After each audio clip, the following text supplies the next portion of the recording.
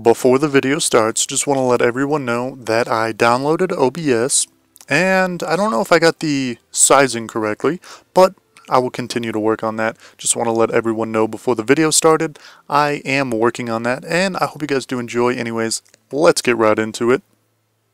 Welcome back, YouTube, to another Idle Heroes video. Hope you guys do enjoy.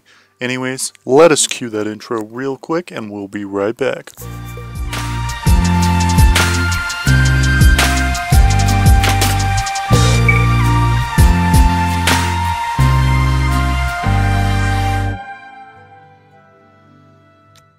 Welcome back, guys. Anyways, make sure to log in to get your 3 free scrolls daily. Ignore the other stuff. But it is Heroic Summon, which means we got a little bit to cover. Starting off, we have Grey Dwarf's Blessing, which I haven't done. But make sure that you guys do it. The class-specific gear is always fantastic. And the next thing is a fantastic deal if you're going to spend. I wouldn't exactly recommend it, but the Gift of Elyvia is a good package. It's only 50 bucks, and as you can see here, for 50 you would get 55 scrolls, 2,500 gems.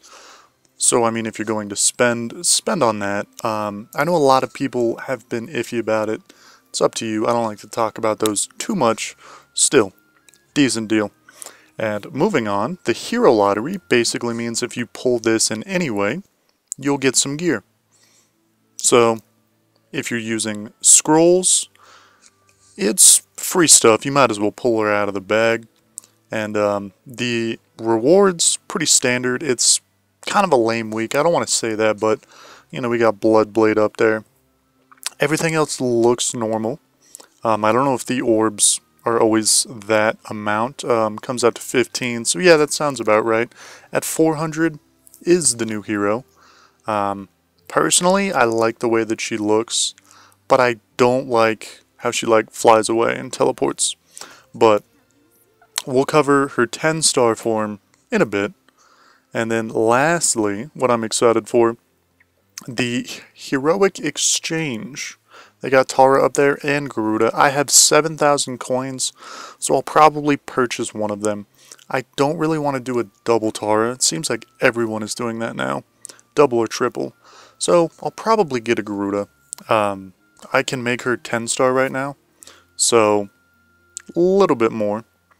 E1, you know, not too bad. But that's the events as a whole.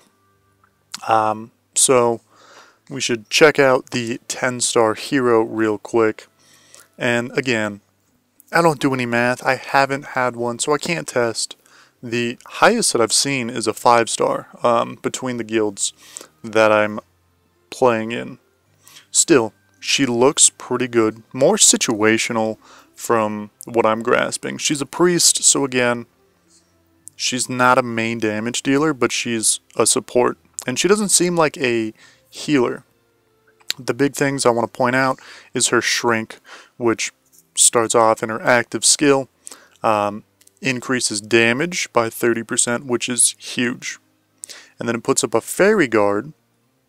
When the hero grants Fairy Guard, the attacks, basic attacks, whatever, will do more damage. And then heal a little bit. So, again, nothing too strong. It's kind of like, I guess, Heart Watcher in the PvE aspect. Increased damage quite a bit. So that's pretty cool, I suppose. I don't really know how to build her, but normally these will tell you a lot of how to build. She has HP, attack, and effective being healed.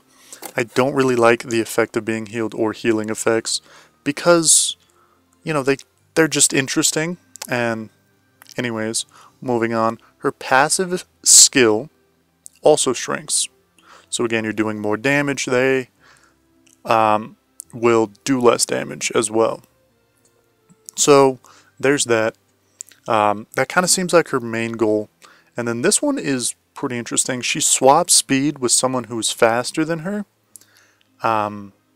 every round, as long as it's, you know, not CC and this and that. I don't know if Gustin will take that away or if Purify can cancel that. I really don't know. I wish I could give you the answer, but that's about that. Still, super interesting hero in my opinion. And that's about it. I'm not going to summon just because I don't have enough to make it worth it. And I want to save for the anniversary, but I'll still be pumping out content. Maybe we'll summon on the next event for the Baby Junior account. But again, that one's only at like low 200s. So I wouldn't even guarantee anything. This 613, not feeling super confident that it would be worth it. Or that I could get those scrolls back. But anyways, one last thing. Tara is now in the Glorious Relic Shop. Super cool. Again, that's why everyone's building him. Just one of those things. And last but not least, he's also in the Elite 5-star shards. He's at 10% chance. So again, if you're going to build him, feel free to do that. Now is your option. But anyways, guys, that is it. If you guys made it this far, make sure to subscribe. We are steadily growing, and I appreciate every single one of you that is here. But anyways, guys, until next time, this has been 2 Point Show. I want to thank you all for watching, and I will check you out in the next video. Peace.